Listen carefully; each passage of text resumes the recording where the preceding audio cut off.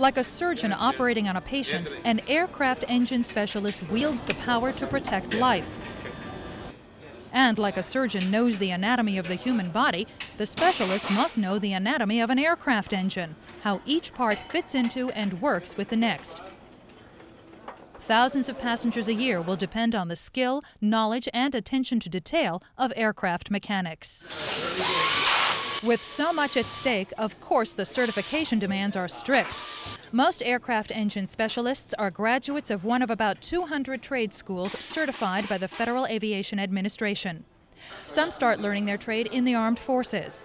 All must pass written and oral tests and fulfill many months of on-the-job training before receiving certificates that allow them to work on engines.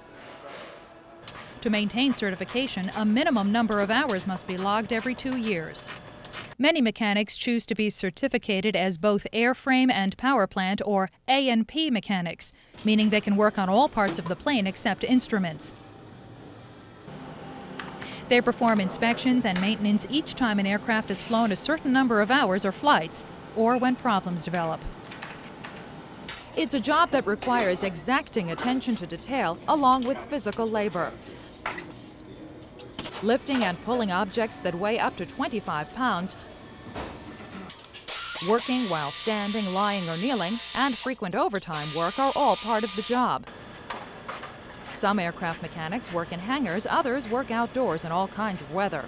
But whether you work for a company that builds and maintains jumbo jets or for a small regional airline, every successful takeoff is reason to be proud.